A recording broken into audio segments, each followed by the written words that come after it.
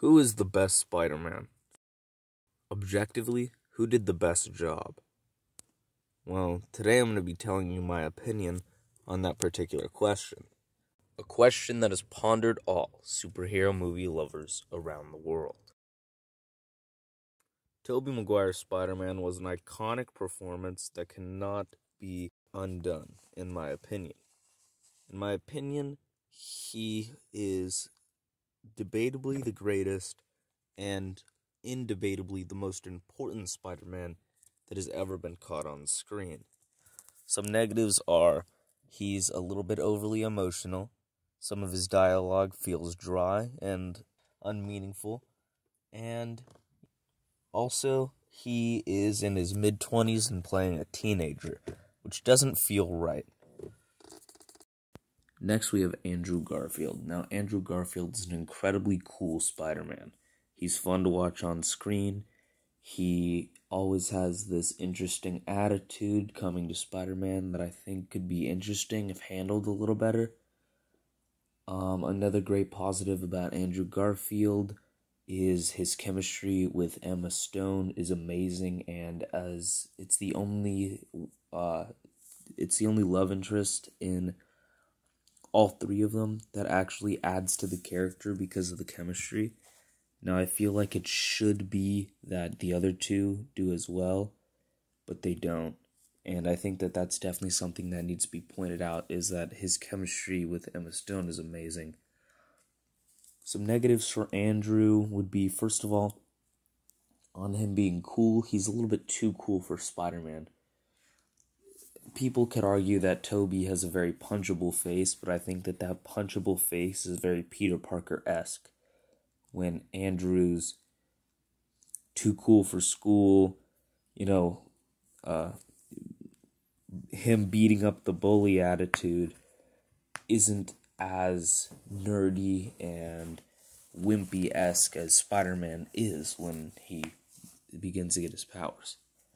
Another negative is, since I think his performance is really good, the character in the movie was really badly written. It seems like the writer's room just couldn't agree, so they just went with everybody's ideas, and it just doesn't work. Another negative is that he's also very old, like Tobey is.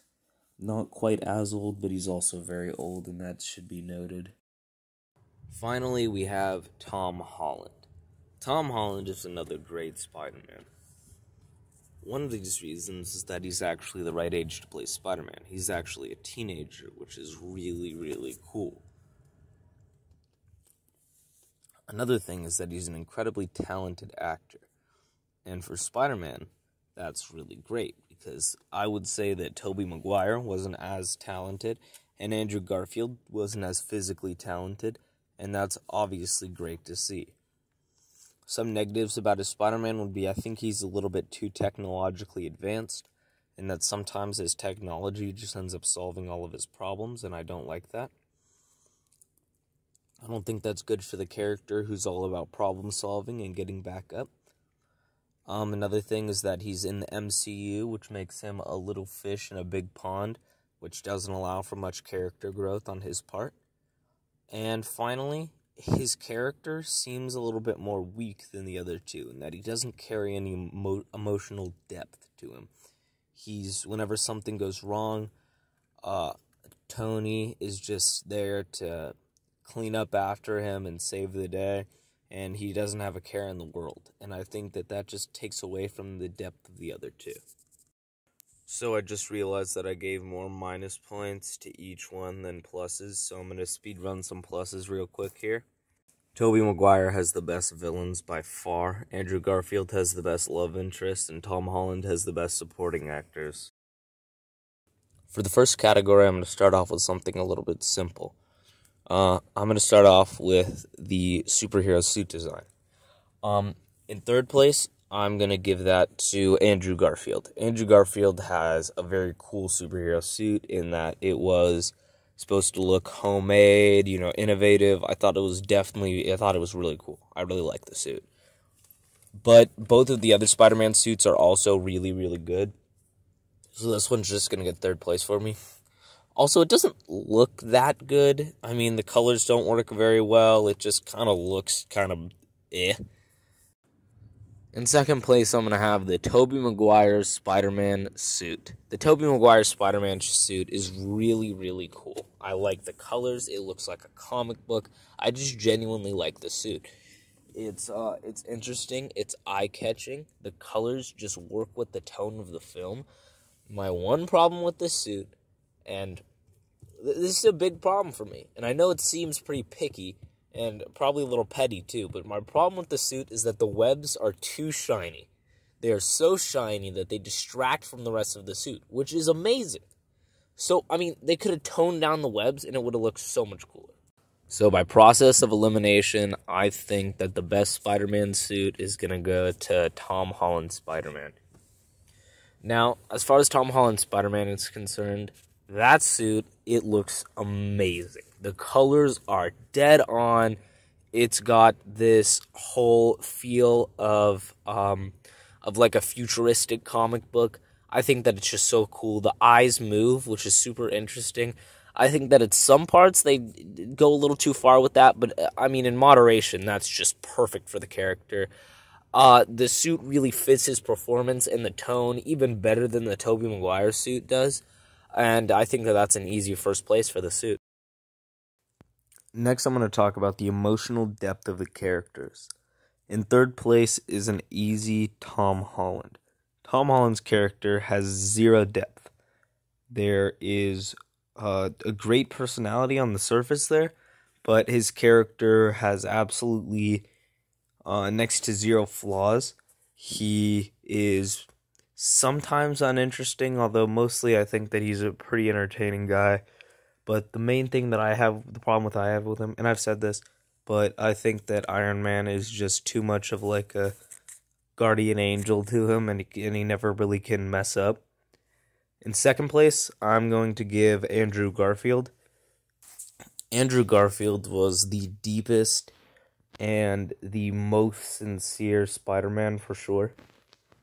He had he had that vibe to him that was like, he meant what he was saying, he meant what he was doing, and that he was really, a hero, except for in his sequel, but we'll talk about his sequel later. Anyway, in first place, I have Tobey Maguire, and I say this because Tobey's character manages to be deep, to be incredibly flawed, and this is mostly shown in Spider-Man 2, which, many fans love Spider-Man 2. I know I am one of them, and I know that's almost a stereotype at this point, but it's fine, because it's a great movie, and it really showcases the depth of Spider-Man's character. And I think that that's also an easy first place for this category. Next, let's talk about some comedy. For the Spider-Men in their comedy, I'm going to give the third place to Tobey Maguire. Tobey Maguire's Spider-Man is not funny at all. He is dry. Oftentimes, he is crying a lot, and he's never making a joke, which it's just sometimes it's hard to watch because there's just no comic relief. After that, in second place, I'm going to give Tom Holland that one. Tom Holland is pretty funny, and a lot of his jokes land and are great and are quippy, and that fits the tone of the MCU very well. But he's just not like a comedy machine. He's just not like making you laugh out loud, And then there's, in first place, I'm going to give Andrew Garfield Spider-Man. Now, I know a lot of people don't like Andrew Garfield's Spider-Man, and I think that a lot of people are unfair about that. But everybody can agree that he's a really funny guy. Like his comedy sticks. It's funny. Of the Spider-Man, he's definitely made me laugh the most, as far as that's concerned, seeing as I don't think I laughed once in the Tobey Maguire series except for the third one, and that wasn't that wasn't because it was actually a funny movie. That was just because it wasn't a very good film. And yeah, I think Andrew Garfield is the funniest Spider-Man. And finally, I'm going to rate the 3 Spider-Men, the thing that you've been waiting this entire time for. So, in third place, let's start off with, I'm sure you guessed this one, Andrew Garfield. Now, everybody seems to hate his performance and his Spider-Man, but I don't. I think that he did a really good job, and everybody I think is a little bit too hard on him, just because the other two are so good and comparing them is so hard. And I think that's true, and I think that he's the worst one, but I think that he's just not that bad. If he was the only Spider-Man, he would be Spider-Man. That wouldn't change anything. And while he was Spider-Man, he was Spider-Man. Now for the question on everybody's lips, who is number 2? The ultimate battle between Tobey Maguire and Tom Holland. 2 amazing performances and 2 amazing Spider-Men. Ironically, though, neither one of them were actually called the Amazing Spider-Man. Anyway, let's start off with our number 2, which, in my opinion, would be Tom Holland. And I know that everybody loves Tom Holland. Tom Holland is probably everyone's pick, almost. He's definitely the most popular Spider-Man, and I see the appeal. He's young, he's energetic, he's in this big world with the MCU, and I love the MCU. Very much, I do. But it's not the best place for Spider-Man, because Spider-Man is such a large character. And, Tom Holland is perfect for the MCU. And he's the best MCU Spider-Man. If either of the other ones tried to do it, they wouldn't be as good about it. But the thing is, when it comes down to it, he's a little fish in a big sea. And that just doesn't give enough space for Spider-Man. And by process of elimination, my number 1 pick would be Tobey Maguire's Spider-Man. Now, again, anyone who knows me would know that's my number 1. Because I love Tobey Maguire's Spider-Man. I always have. He's like a childhood hero to me. He will always be my favorite Spider-Man. And I would think that there may be a reboot coming out soon, but even nobody else could top it. Just in my opinion. And I'll tell you why right now. With 1 sentence. A sentence that transcends the film itself. A sentence that transcends the character. A sentence that is used so often that it's probably the most quoted line from any Marvel film ever said. That line, and I think you know this just because it's that big, is with great power comes great responsibility. Something that Tobey Maguire's Spider-Man has always seemed to show. And that's really the essence of what his Spider-Man is. He has a great power, and it's a great responsibility. It's hard for him to do. And sometimes he realizes that it's more of a curse than a blessing, but he has to do it because he's a good person and he cares about the people around him. He's a hero. And that is why Tobey Maguire is the best Spider-Man. So, in case you can't tell, the elephant in the room is kind of that there's a huge blockbuster Spider-Man film coming out tomorrow. And I'm super excited for it, and I think all of you are probably also super excited for it. And I genuinely think, my prediction is that this may very well become the highest grossing film of all time. This is going to be huge. This is more popular than any other MCU film. So far, it's more hyped up for sure. And can I remind you that the MCU actually holds the record for the highest grossing? Not adjusted to inflation, but they do actually hold the record with Avengers Endgame. Avengers Endgame was huge, and this appears like it's going to be bigger.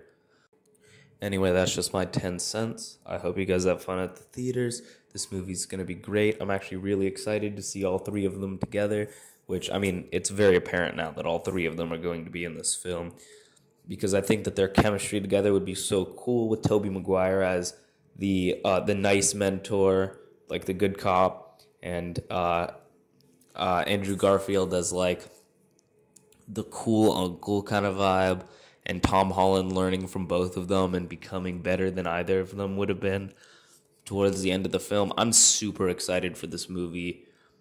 I'm excited to see all three Spider-Men together fighting crime. It's going to be so cool, and have fun.